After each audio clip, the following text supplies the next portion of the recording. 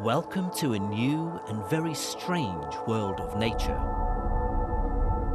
It's been taken over by the weird subatomic particles of quantum physics.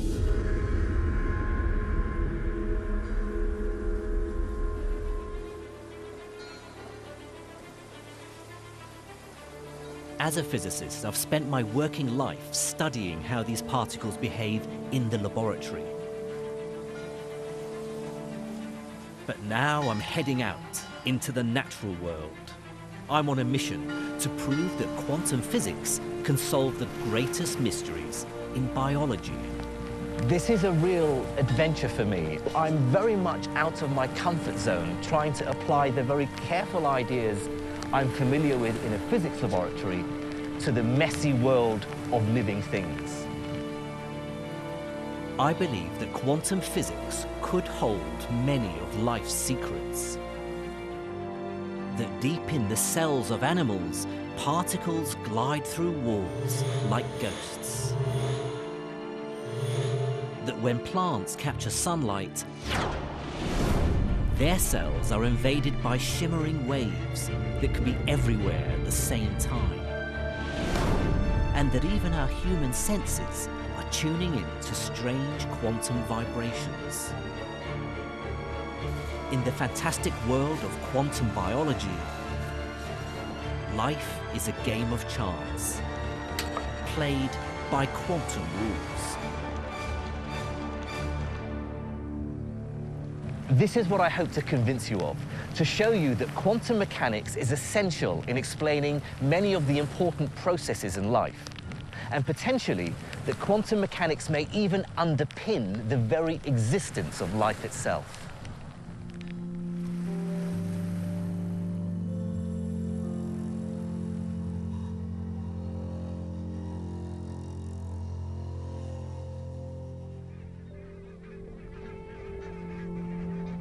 My quest begins with one of the most majestic sights in nature: migration. Every winter, barnacled geese arrive right on cue at the same Scottish river. The end of an epic 2,000-mile voyage from Svalbard, high above the Arctic Circle. Of course, many birds head south for winter, then back home for summer. But for decades, exactly how birds navigated with such accuracy was one of the greatest mysteries in biology. So the most recent discovery has caused a sensation. In the past few years, one species of bird has helped create a scientific revolution. I was one of many physicists who were shocked to discover that it navigates using one of the strangest tricks in the whole of science. It utilizes a quirk of quantum mechanics, one that bamboozled even the greatest of physicists, from Richard Feynman to Albert Einstein himself. So you might be surprised to discover the identity of this mysterious creature. Say hello to the quantum robin.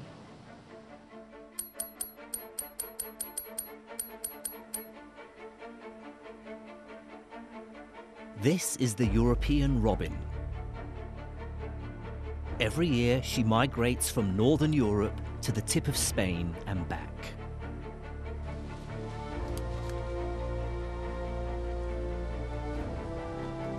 In this laboratory in the woods, biologist Henrik Moritzen is trying to solve the mystery of how she does it. But he's found himself in my world, the strange world of quantum mechanics.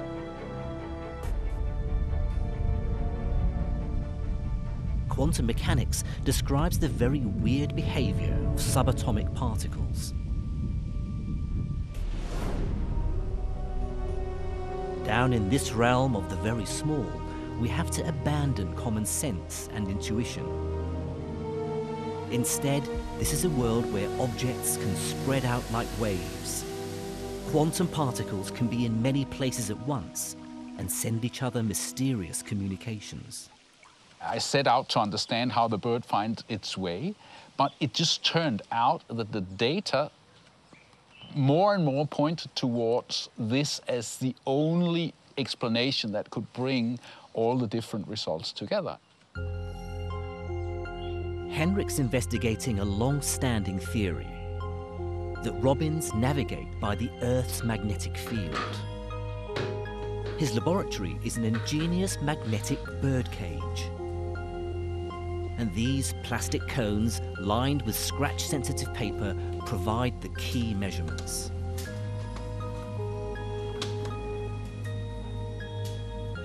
Henrik's artificial magnetic field is like the Earth's, except that he can point it in any direction he likes.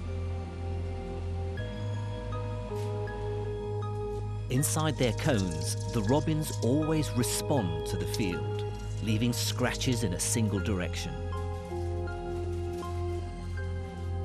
The big mystery is how. The Earth's magnetic field is incredibly weak, far too weak for any living creature to detect.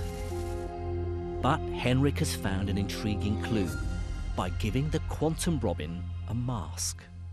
We have a little leather hood, similar to what you put on a falcon, you know, but just for a robin.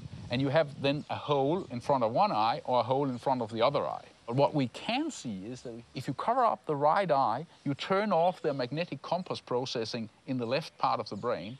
If you cover up this eye, you turn the compass off in this part of the brain. The robin's magnetic compass seems to be in her eyes. I can show you what's going on using my own eye.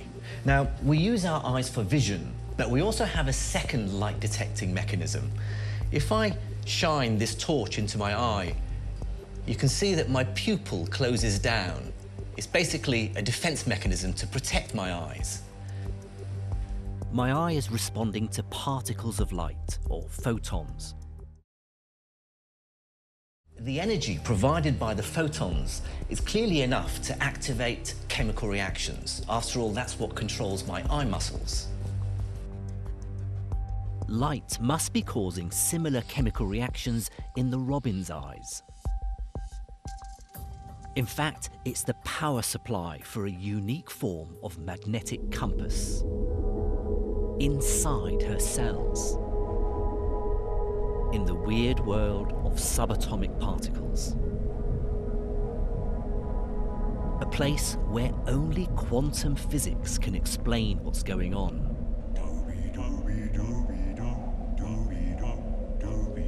To see why, imagine the chemical reactions in the robin's eye taking place in mountains and valleys of energy. To get a reaction to start, you have to push molecules to the top of a mountain. Thanks to Henrik's experiments, we now know that light does most of the hard work. But when it reaches the very peak, the molecule becomes incredibly sensitive to the slightest touch. The key point here is that the robin's chemical compass is now balanced on an energy peak between two valleys. Going one way produces one set of chemical products, the other a different set. Now, even a tiny change in the Earth's magnetic field can tip the molecule over the top. But the way this happens defies common sense. The final piece of the puzzle depends on one of the truly mind-boggling ideas in physics. But don't worry if you find it hard to understand. Even Albert Einstein called it spooky. The idea is called quantum entanglement. It involves particles that seem to communicate faster than the speed of light. In 1935, Einstein published a famous paper arguing that it was impossible. But Einstein was wrong. In recent years, extremely delicate experiments have shown that subatomic particles really are entangled. It means they can subtly and instantaneously influence each other across space. And now it seems the same thing is going on inside the robin's eye. When a photon enters the robin's eye, it creates what's called an entangled pair of electrons. Here's how it works. Each electron has two possible states. For simplicity, I'm choosing to call them red and green. Now, here's the weird thing. Until I measure it, it's neither one nor the other, but both at the same time. Think of the electrons like spinning disks. They're simultaneously red and green. But by firing a dart, I can force the first electron to be one or the other. So far, it's just a game of chance. I don't know what I'll get until I try it. So I know my first electron is red. Suppose I now measure the second electron. You'd think I'd have a 50-50 chance of getting red or green. After all, that's what you'd expect in the normal, everyday world. But you'd be wrong. In quantum entanglement, the electrons are mysteriously linked. For example, if I get red on the first, I always get red on the second. It's not a game of chance anymore. It's as if the first electron is telling the second one what to do. That's why Einstein called it spooky. The electrons seem to know that they should both have the same color, no matter how far apart they are. The really important part is that the two electrons needn't be the same color. They can be entangled in a different way, so that if the first electron is red, the second one is always green.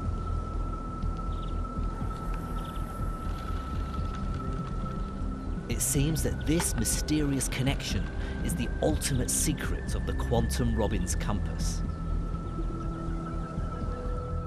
Because the direction of the Earth's magnetic field can influence the outcome.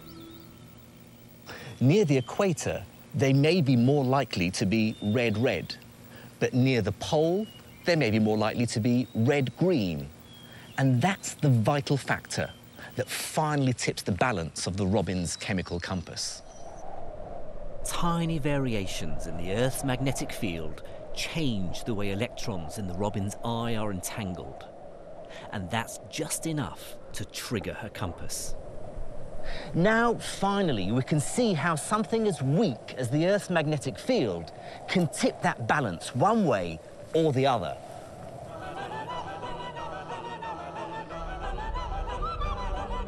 If the message changes, the chemical reaction tips a different way, changing the Robbins compass reading. Suddenly it looks like it's a fundamentally quantum mechanical phenomenon in birds. It would be one of the first, if not the first, in biology. Biologists better get used to the weirdness of physics. The robin is navigating by spooky quantum entanglement. To see subtle quantum effects, even in a controlled, austere environment of a physics lab, is really difficult. And yet, here's the robin doing it with ease. These experiments are real and verifiable. And yet, even though I'm seeing them with my own eyes, I still find it hard to believe.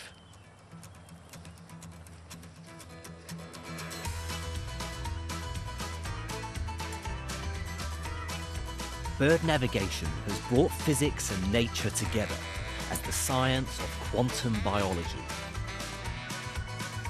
There's a whole new world to explore. But its pioneers have found that it doesn't just affect birds. It affects every single one of us. Because the latest experiments say you're doing quantum physics right now. And believe it or not, you're doing it with your nose.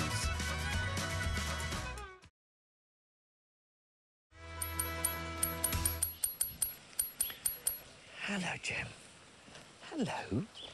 Hello, little girl. Hello. Our sense of smell is remarkable and quite different from our other senses of sight and hearing. Among the thousands of scents that we can recognize, many of them may well trigger very powerful memories and emotions. It's as though our sense of smell is wired directly to our inner consciousness. It's also different in another way. The other senses of sight and hearing rely on us detecting waves, light and sound. But our sense of smell involves detecting particles, chemical molecules. Recently, scientists have begun to realize that when it comes to our sense of smell, something very mysterious is going on.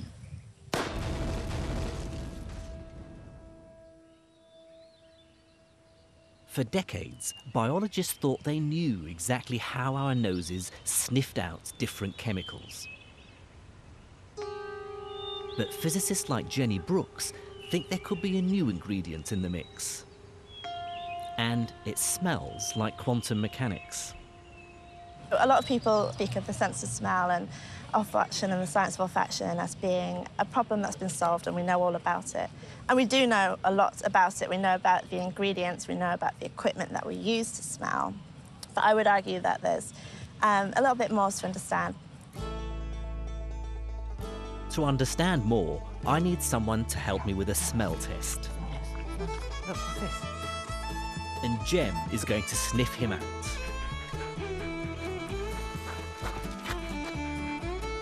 Every human being gives off a cocktail of chemicals. Jem's nose could detect a single gram of it dissolved over an entire city. So she has no trouble finding the man I'm looking for.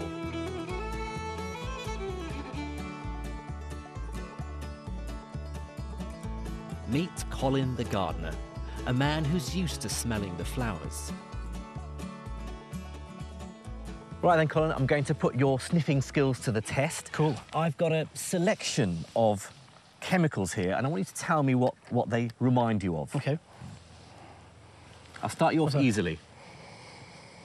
Oh, that's like a minty vapour rub. It is, yeah. Sort of thing, like, yeah, sort of what you'd rub menthol. Menthol, yeah. Yep. But it's that essence. Right, here's the next one. You should be able to recognise this one.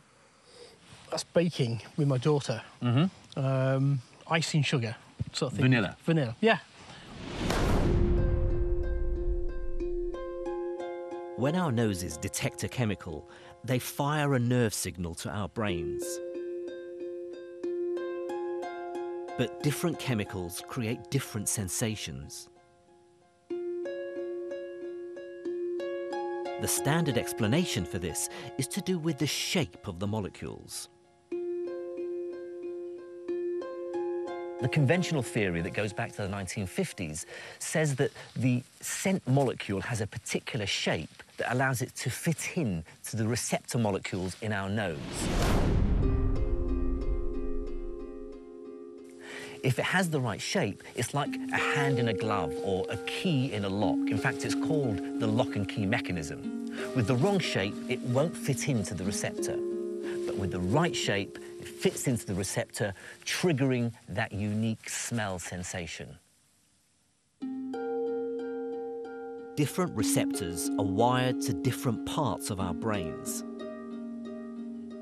So, when a menthol molecule locks into its specific receptor, it triggers that minty fresh sensation.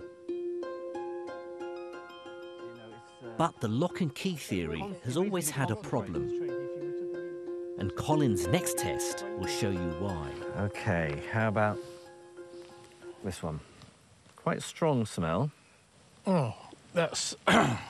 yeah. What does it remind you of? What does it conjure up? What memories? I think Christmas.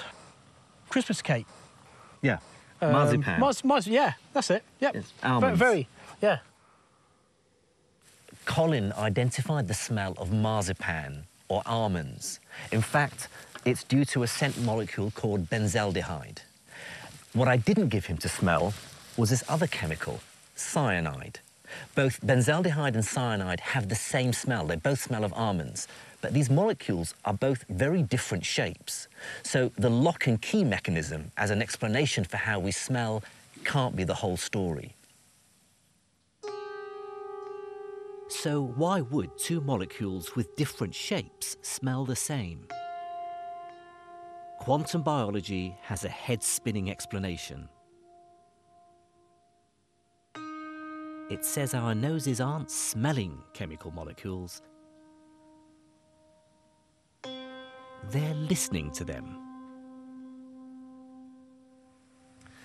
It's not just the shape of a scent molecule that matters. Let's take a closer look at this model of a cyanide molecule. The white ball here is a hydrogen atom, and the grey sticks are the bonds that hold it together with the carbon and nitrogen. But the reality isn't as simple as that. I can give you a better sense of what's going on if we look at this larger white ball. You see, atoms don't just sit still. The bonds that hold them together are like vibrating strings. And that gives us a whole new way of thinking about smell. The bizarre new quantum theory of smell is all about vibrating bonds.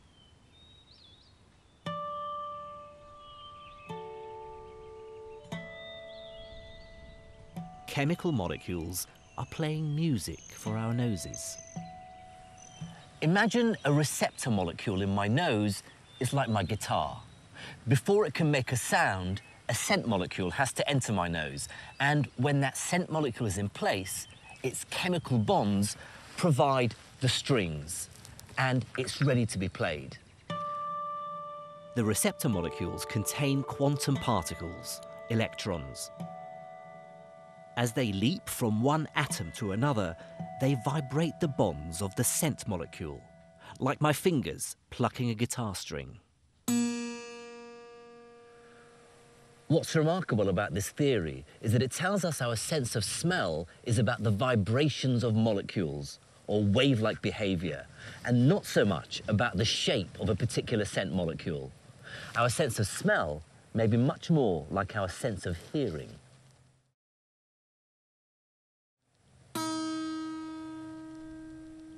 A particular molecule, say that of grass, will vibrate at a particular frequency.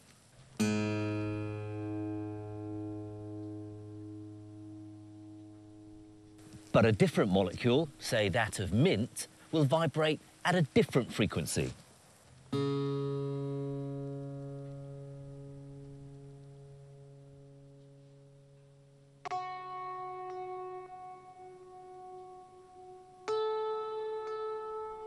This would explain why cyanide smells like almonds. The two molecules have different shapes, but their chemical bonds just happen to vibrate at the same frequency. The quantum vibration in the odorant is almost literally like a particle of sound. So yeah, we're saying that the process of smell could be exactly like an acoustic resonance event. It could be very analogous to hearing and seeing, actually. But can we really be listening with our noses? A bizarre theory needs a bizarre experiment to test it. Here's how it works. Scientists used a molecule that smells fruity, like orange blossom. But if the theory is right, then I should be able to change its smell by changing its vibrations. The molecule contains lots of hydrogen atoms like this, bonded to carbon atoms. But what if I were to replace all these atoms with a different form of hydrogen called deuterium? Now, it won't change the shape of the molecule, but it will change the way it vibrates. And here's why. Deuterium is twice as heavy as normal hydrogen, and so it vibrates more slowly. Now, different vibrations mean different smells. So if I were to make a new form of this chemical, all packed with deuterium atoms instead of normal hydrogen, it should smell different. Quantum biologists found a unique way to carry out this experiment. A smell comparison using the real experts in fruity aromas. Fruit flies. First, the flies were trained to avoid the modified version of the fruity molecule. To be honest, I haven't got a clue how you go about training a fruit fly, but apparently you can. In the laboratory, the flies had to pass through a kind of maze. They were then given a choice. Go right for the nice fruity smell, or left for the nasty modified version.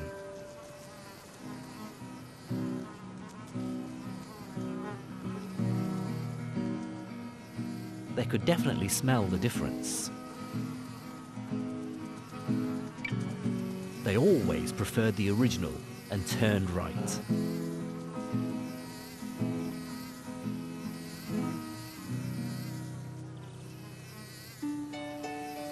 The fruit fly experiment gives hard evidence that quantum smell theory really works.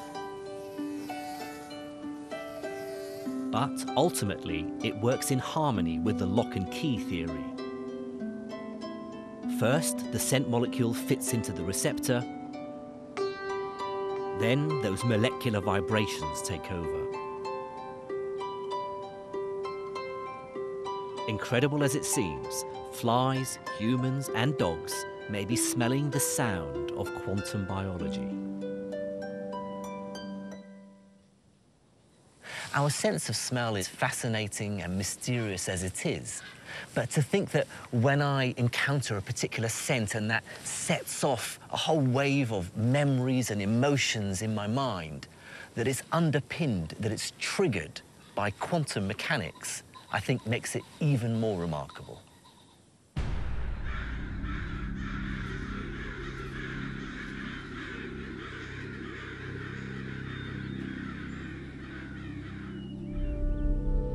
The mysterious influence of quantum physics reaches into every corner of the natural world. In fact, it inhabits the walls of every living cell on Earth. Because the latest experiments suggest a magical solution to one of the greatest mysteries of nature. The miracle of metamorphosis.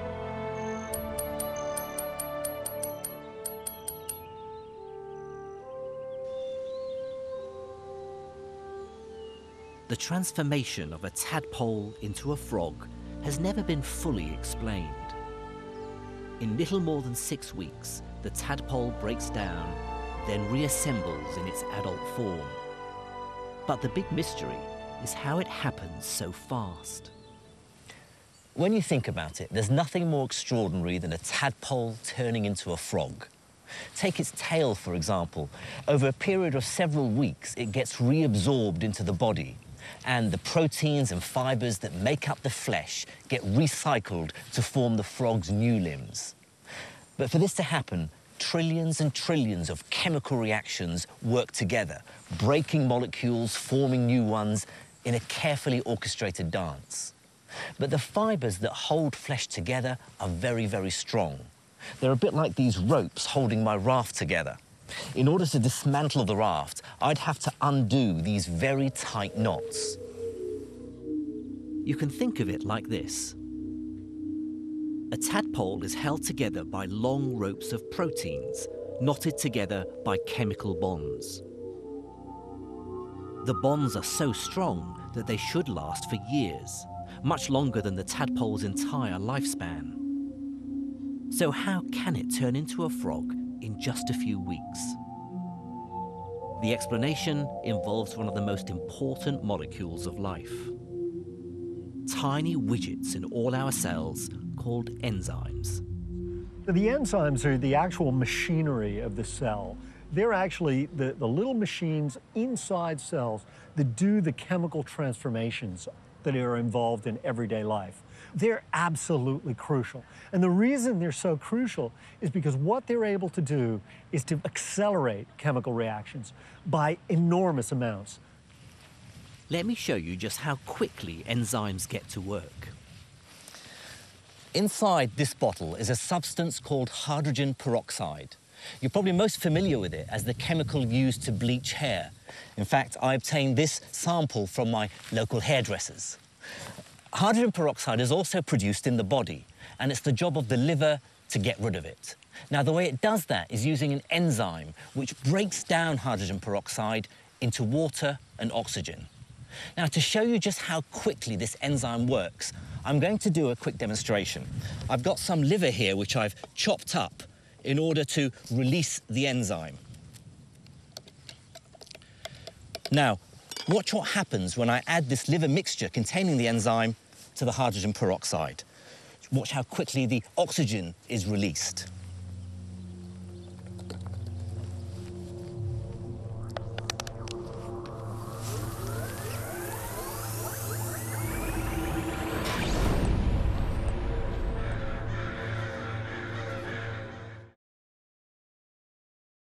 Just 100 grams of liver fired my rocket nearly 20 feet. Liver enzymes make the breakdown of hydrogen peroxide incredibly efficient. It happens 1 trillion times faster. That's 1 million times faster than it would otherwise. In metamorphosis, it's enzymes that dismantle the tadpole's tail. And that means breaking down an incredibly tough protein called collagen. So collagen is one of the most important proteins for the biological world. It's the protein which actually gives that resilience, that elasticity to tendons, to cartilage, and of course to our skin as well. And in the tail of the tadpole, it provides the kind of scaffold, right, that supports that structure. Now, when the tadpole is transformed into the frog, what you need to do is to essentially have an enzyme, collagenase, which will literally snip the collagen down into small pieces and thereby take that scaffold apart. But how do enzymes break chemical bonds apart so incredibly fast? Let me show you why it's a problem only quantum biology can solve. Think of it this way. All these different parts of the knot are like subatomic particles, electrons, protons, that hold the different parts of the molecule together. Now, to untie the knot, enzymes have to move protons about. But as you can see, this takes quite a bit of effort and a lot of time if there are many, many knots to unpick. Physicists have a fancy way of saying, put in effort to get something done. They say you have to overcome an energy barrier.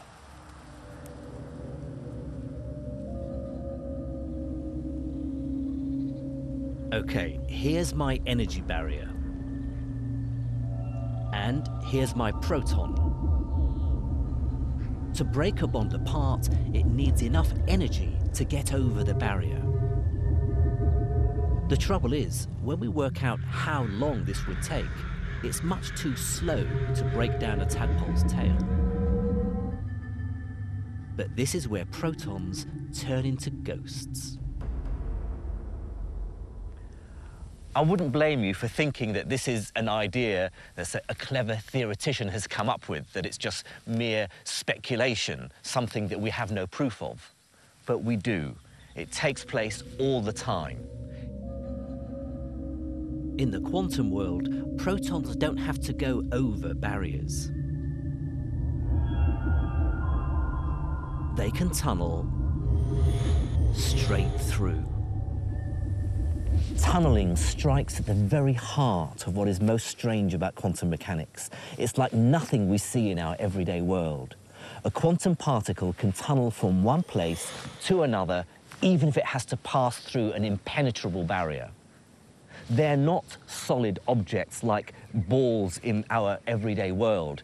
They have spread out, fuzzy, wave-like behavior that allows them to leak through an energy barrier. A particle can disappear on one side of the barrier and instantaneously reappear on the other. In nuclear physics, this effect is a proven fact. Without quantum tunneling, the sun simply wouldn't shine. but I never thought I'd see it in a tadpole. It's hard to stress just how weird this process is. It's as though I would approach a solid brick wall and, like a phantom, disappear from one side and reappear on the other. The most important advantage of tunneling is its speed. It happens incredibly quickly, much faster than if protons go over the barrier. As a nuclear physicist, quantum tunneling is my bread and butter. Subatomic particles like protons do it all the time. But what has this got to do with biology?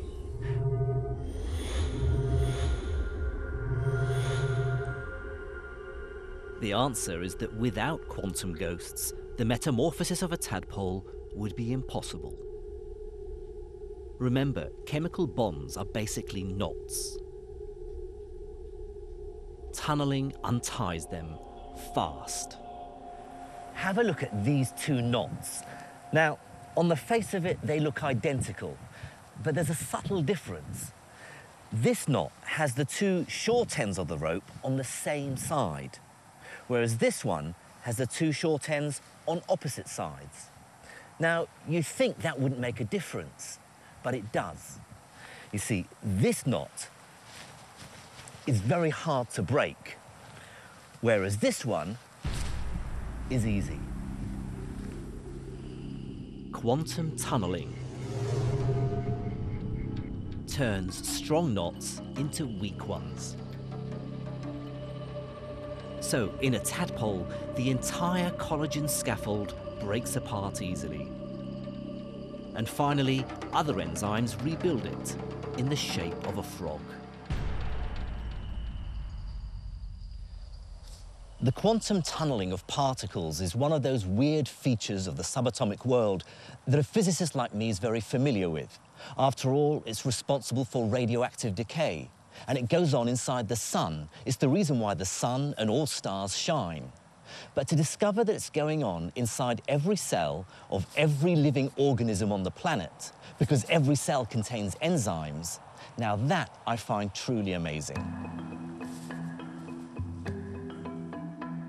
Quantum biology casts its spell over every living creature.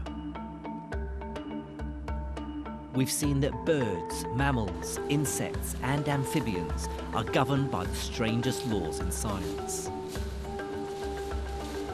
But the most dramatic recent breakthrough concerns the single vital process on which all these forms of life depend: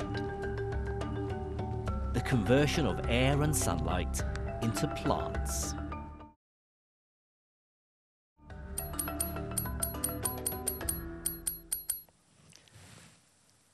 This fine specimen is a Larix decidua, or European larch. It's about 100 feet high, and right at this moment, passing just this side of the planet Venus, is a bullet with this tree's name on it. The bullet is a photon, nearing the end of its long journey from the sun. Its ultimate destiny is to kick-start a series of chemical reactions that underpins all life on Earth. Photosynthesis. Every second of every day, 16,000 tons of new plant life are created on Earth. And for me, it's incredible to think that our existence on this planet depends on what happens in the next trillionth of a second.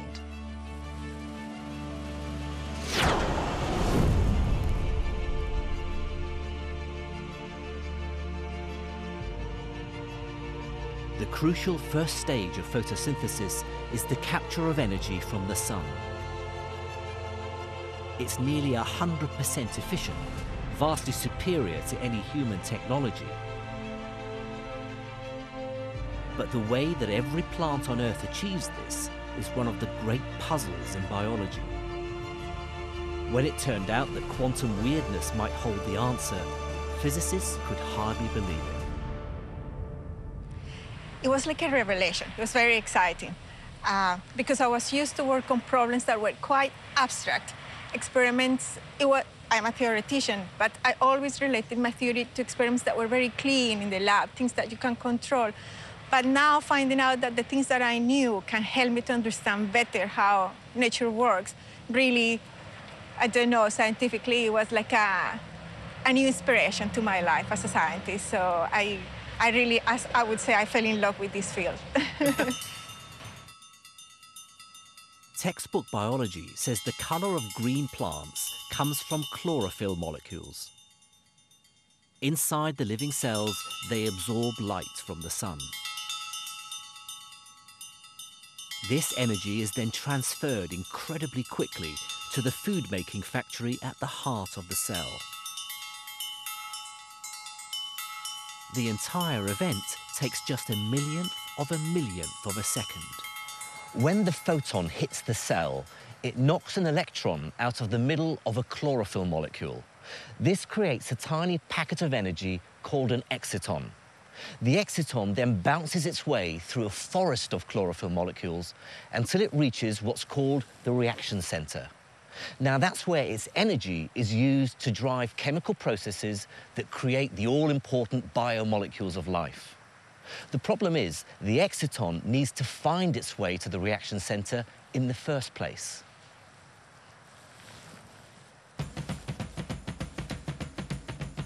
Textbook biology can't explain how the exciton does this. Because, of course, it doesn't know where it's going. It just bounces around like a pinball in a process called a random walk. Sooner or later, it'll pass through every single part of the cell. But this isn't the most efficient way to get around. Because when the exciton eventually does reach the reaction center, it's by pure chance.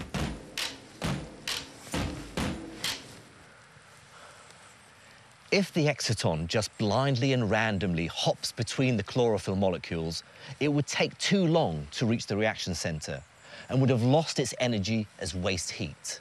But it doesn't. Something very different must be going on. The vital clue comes from recent experiments that stunned the world of science. Chemists fired lasers at plant cells to simulate the capture of light from the sun. They confirmed the exciton wasn't bouncing along a haphazard route through the cell. This original understanding didn't explain what we were observing in the lab. So the mystery relies in, okay, so then what is the explanation for what we are observing in the lab? The solution is that plants obey the most famous law in all of quantum mechanics: the uncertainty principle. It says you can never be certain that the exciton is in one specific place. Instead, it behaves like a quantum wave, smearing itself out across the cell. The exciton doesn't simply move from A to B. In a bizarre but very real sense, it's heading in every direction at the same time. It's spreading itself out as a wave so that it can explore all possible routes simultaneously. This strikes at the very heart of what's so strange about quantum mechanics. The exciton wave isn't just going this way or that way. It's following all paths at the same time. That's what gives it such incredible efficiency.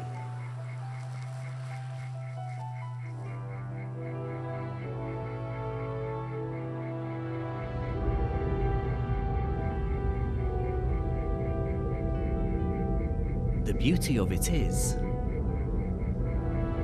if the exciton is trying every route to the reaction center at once, it's bound to find the fastest possible way to deliver its energy.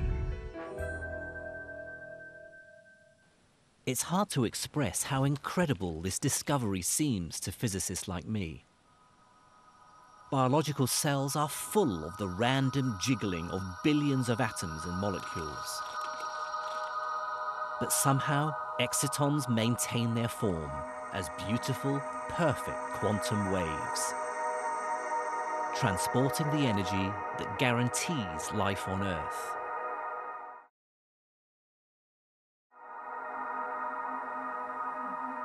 It opened a whole new scientific path for me.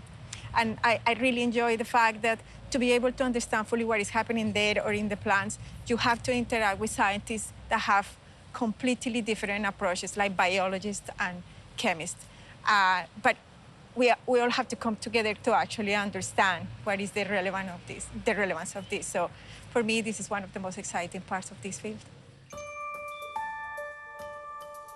Real scientific experiments leave no doubt. The strange hand of quantum mechanics has shaped the entire living world.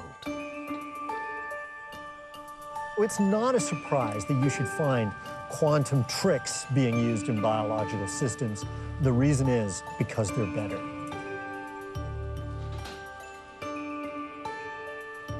Quantum entanglement is normally seen in the tightly controlled conditions of the physics lab. But now we know that robins use it to navigate with extraordinary precision. Quantum vibrations mean our noses listen to chemicals, enhancing our perception of the world around us. The living cells of all animals depend on protons that vanish and reappear like ghosts, speeding up the vital processes of life.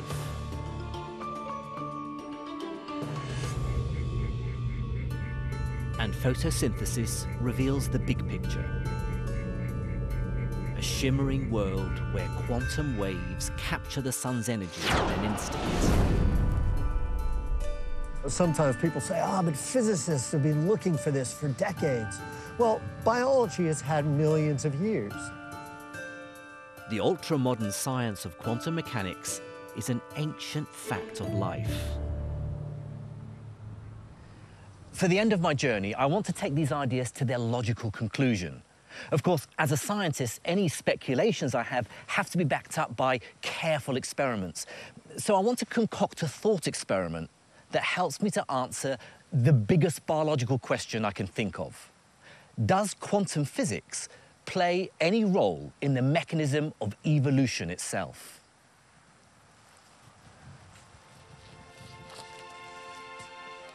In 1859, Charles Darwin stunned the world with his theory of evolution by natural selection. He went on to explain the differences between humans and other apes. 150 years later, there's no doubt that Darwin's theory accounts for every living organism on land and sea. But I'd like to explore the latest extraordinary interpretation of his ideas.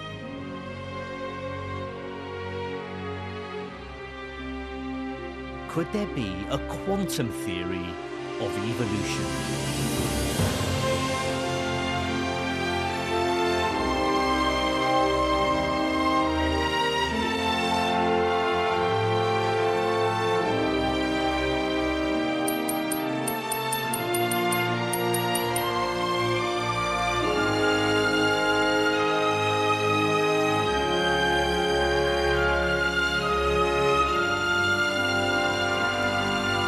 Can quantum evolution explain how the snail got its shell? The snails I'm used to seeing in my back garden tend to have rather bland, boring shells. So have a look at this beauty. The patterns on its shell very perfectly match the lines on the stem. It's called a banded snail, Sepia nemoralis. And the pattern isn't there by accident. Come and have a look at this. Less well-adapted snails are more likely to be found here. This stone is called a thrush's anvil. The song thrush is the snail's main predator. It catches the snail and smashes its shell against the stone to get to the snail. Now, what I can see here is that there aren't many banded snail shells, suggesting that its colours camouflage it very well, hiding it from the bird. Darwin's theory says that evolution depends on variation within a species. Snails with camouflage are more likely to survive and reproduce, passing on their shells to the next generation so that the species as a whole becomes better adapted. So variation, the random differences between snails, is the driving force behind their evolution. Now, all species evolve and adapt to their environment. But the question I'd like to explore is whether quantum mechanics plays a role in this. The only way to find out is by scientific experiments. So my adventures in quantum biology finally bring me home to the University of Surrey. Here in the laboratories, I'm planning a new analysis of the most celebrated molecule in science. Deoxyribonucleic acid, or DNA.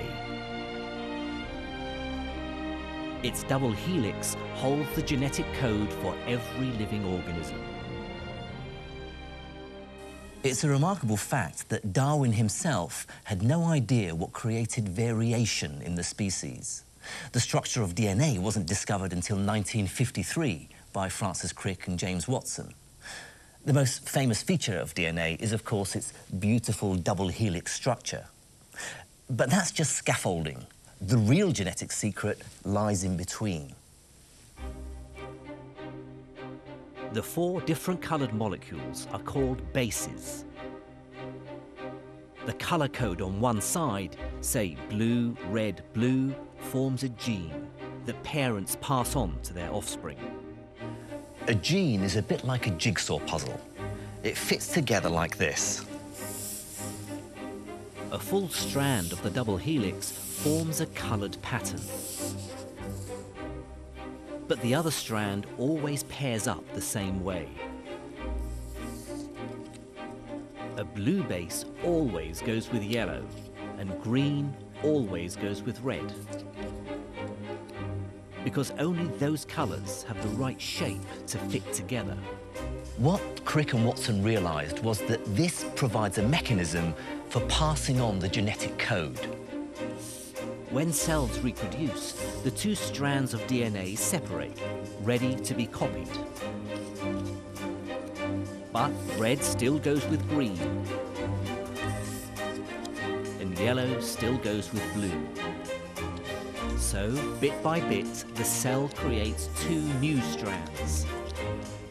2 perfect copies of the entire genetic code. So far, there's no genetic variation. This new copy is identical to the original. But here's the interesting bit. During the copying process, something very important can happen. Sometimes mistakes creep in. They're called mutations. Let's have a look at these 2 bases here. The 2 prongs that hold them together are subatomic particles. They're protons. They're basically the bonds between the strands of DNA. These protons can jump across to the other side. If the strands split when the protons have jumped across, they find themselves in the wrong position. Now, this red base will no longer bind to a green base. Instead, it has to bond to a yellow base. Slotting this back in, we see that now this copy is no longer identical to the original because I have a yellow base here instead of a green one. We've brought in a genetic mutation. Jumping protons would change the snail's DNA. It could make a new gene for camouflage shells. The question is, how do protons jump? It's my belief that quantum spookiness can take over. Now, for these mutations to take place, the protons have to overcome an energy barrier. And if you remember what happened with enzymes, well, you can probably guess what's coming next. Protons can behave as if barriers don't exist. They tunnel straight through. But does this ghostly effect really happen? My colleagues in biology are already looking for the very first evidence of quantum mutations. Biologists didn't really even know about quantum mechanics, so when you tell them that, particles can be in two places at once, they kind of say, well, not in my cells, they can't. Our experiment involves samples of bacteria. The first sample is prepared in normal water, containing hydrogen nuclei, or protons. When the bacteria reproduce, we simply count the mutations. But if our theory is correct, then we should be able to change the rate at which mutations occur. Remember how we tested the quantum theory of smell? What if I replace the proton with its big brother, the deuteron? This is the nucleus of an atom of deuterium. Now, crucially, a deuteron is twice as heavy as a proton, and this should influence how easy it is for the deuteron to quantum tunnel. Quantum mechanics is full of surprises. Protons tunnel easily. Deuterons don't.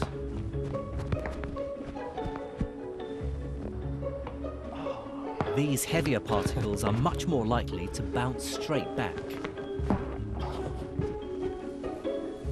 So the second sample of bacteria is prepared in heavy water, which is full of deuterons. Our theory says you should get far fewer mutations. And so far, the results are extremely encouraging. The preliminary experiments that we've done gives us a hint that the mutation rate is indeed depressed in deuterated water. We find that it is lower. So my hunch is that we're right, but we'll have to wait a little while before we're sure. Final proof lies in the future. Even if we're right, quantum tunneling is a rare form of mutation. But our results promise hard evidence for a new explanation of one of the most fundamental processes of life. Even the merest possibility of a new quantum mechanism for evolution itself is tremendously exciting. In fact, the story of quantum biology is only just beginning. What the frog, the robin, the fruit fly, and the tree have shown us is that real quantum effects are going on in nature all the time. And if there's anything we've learned from the history of quantum mechanics, it's this: we can never be certain where new discoveries will take us next.